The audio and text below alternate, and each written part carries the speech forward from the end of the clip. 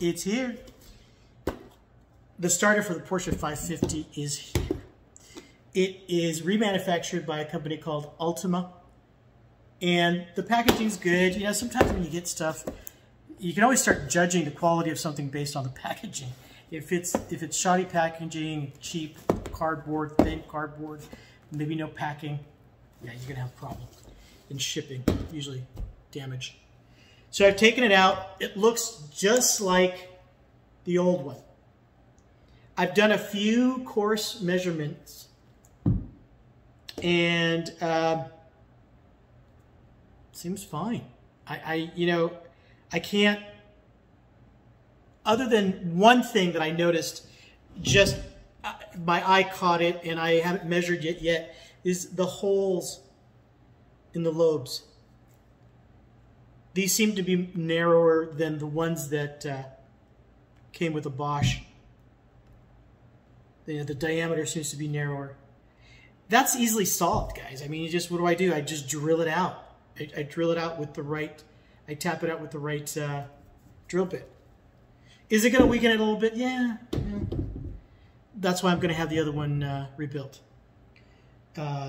Quality-wise, I think if I was racing or if I was doing cross-country, I would probably choose more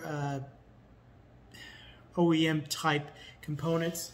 But since I'm kind of getting this thing back on the road to do what it was designed to do and just kind of putt around, I'm going to go with that. I want to eliminate the thought that maybe the starter, because again, as I was saying earlier, I don't think it's just the starter. I think I've got multiple issues going on. But for now, it's in. $35, $150, let's just say $150, I think is what they quoted me for the Bosch, and $220 for the one that you can get at those websites that I was telling you about. So there's the different cost levels, and I personally, lifetime warranty, $35, I'm going with that. I like it. I like because I save some money. So stay tuned for the next one, because I'm going to actually be doing the install, and I'm going to walk you through it. I think that I'm going to fall flat on my face on that one, because I think it's not going to start. And if it does, well, that'll be awesome.